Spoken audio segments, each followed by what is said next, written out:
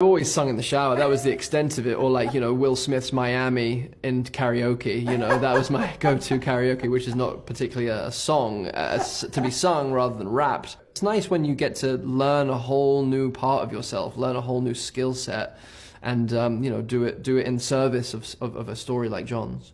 I thought, oh dear, I have my work cut out for me, because I need to get to the place, because I've never sung before. I needed to get my voice to the place where I could confidently and passionately sing to the back of the galaxy like he did, like reach the far reaches of the corners of the universe, which was what he was trying to do, spread all of this love and joy, and again, a clarion call to remind us that life can have such meaning if we just remember that it's temporary and ephemeral.